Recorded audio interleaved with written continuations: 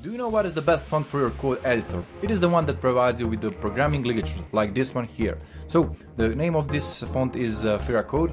You can go to their GitHub website, I'll put a link in the description, and just download this zip file, install it on your system. So here's a list of some interesting ligatures that you can use.